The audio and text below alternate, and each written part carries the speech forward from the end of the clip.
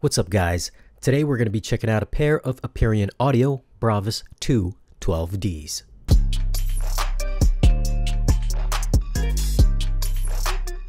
Alright, so let's get this thing unboxed and we'll see what we get inside. So shout out to Aperion Audio for sending these out for review. I actually have two of these guys in.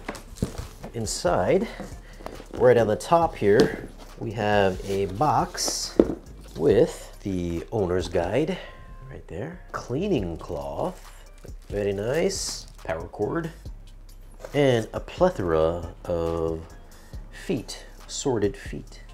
So we got some rubber feet, and then we got some spike feet as well. These are the spikes, so spike feet. Very nice. And let's take this out of the box. Then we're gonna flip it upside down. And this thing is packed quite robustly. It is encased in foam. I've never seen a subwoofer encased in foam before, but you know that it's going to be protected in transit. I feel more people should encase their subwoofers in foam and speakers in foam. So a nice little bag here, which for some reason they tied into a knot. Sorry, Aperion, but I'm gonna have to cut your knot.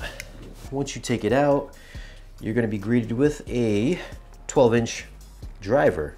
Right there, this guy is rated down to 22 Hertz. On the opposite sides here, on the left and right side of the sub, you'll get another 12-inch. There's a 12-inch passive radiator on this side. It doesn't look like this grill comes off. On the opposite side, there is another 12-inch passive radiator. So we've got on each side, this is the front of the sub, you can tell by the logo. So we have a passive radiator here, another passive on the side, and then the active driver is going to be on the bottom. This is their matte finish, so it's anti-reflective. Well, it's got a little bit of sheen to it. So if you're going to put this in your dedicated theater room, I always like to have black as matte as possible so it doesn't reflect light coming off of your screen, your television screen, or your projector screen.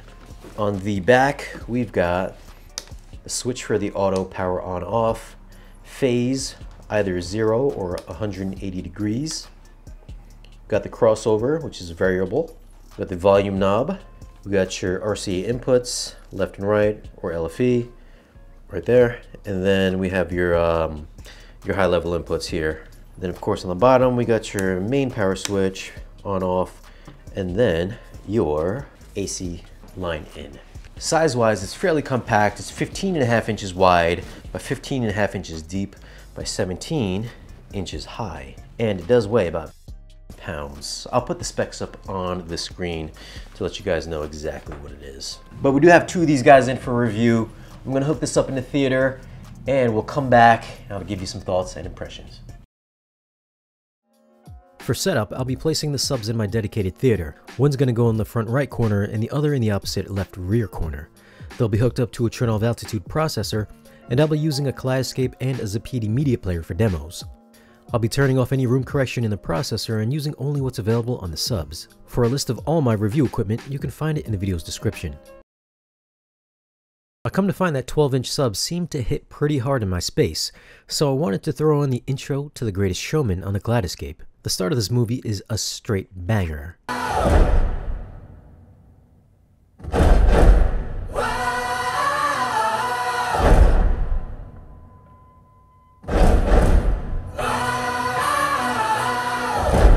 Ladies and gents, this is the moment you've waited for. Yeah, these things can bang, no doubt. It's like watching a baseball player swing at a pitch, and all of a sudden you get that crack when the bat hits the ball. You get that same buildup with these subwoofers, then that immediate punch. They're fast, smooth, and can move a good amount of air. That being said, yes, they can crack hard, but not from a Major League Baseball player. It's more like a wiffle ball player. Okay, that's probably a bit dramatic. What I mean is, they don't have the same snappy tactile kick that I've heard from other subs. Granted, those subs cost more, but the Aperions can definitely punch. I just felt it was a little soft. The next demo we're going to check out is Monster Hunter on the Zappiti. This one is like 90% insane bass, all the way down to 20 Hz.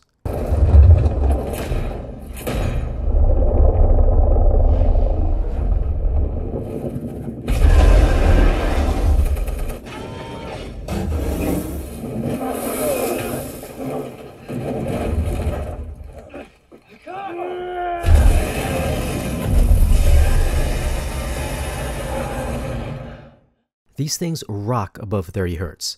I actually thought I had damaged one of the subs because there was all this rattling coming from it, but it was just whatever was inside my walls. It was crazy. And these aren't really big subs. Just like the quick punchy nature of The Greatest Showman, I got the same sensation with all these gunshots. They made my floor shake and the walls vibrate, and these aren't really big subs. Where these fall short is that 20 Hz rumble you feel right before Diablos pops out of the ground. With larger subs, you can feel the air vibrate before you actually hear anything, below 20 Hz. Still though, everything above that gives you a big theatrical feel. And last but not least is the intro to Edge of Tomorrow on the Kaleidescape in Dolby Atmos.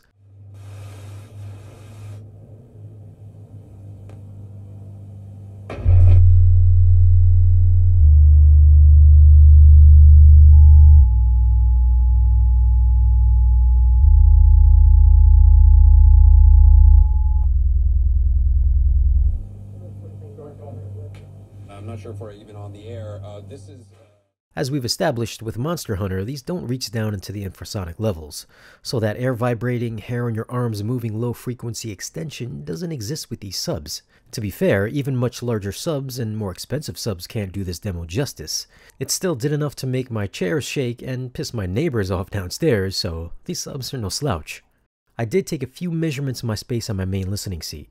Keep in mind that these are my responses I got from my space, so it's likely going to be very different for yours. For the front sub alone, I got a dip at 60 Hz, and for the rear sub, I got a dip around 40 Hz. This is normal for my room. Both subs combined, I got a smoother response, and they do drop off around 24 Hz. At the time of this video, a single Bravus II 12D is $9.99. I wasn't sure what to expect from these subs since I wasn't familiar with the brand, but I'm glad I got the chance to check them out. I know there's a ton of options in the under $1,000 category, and I'd put these guys near the top.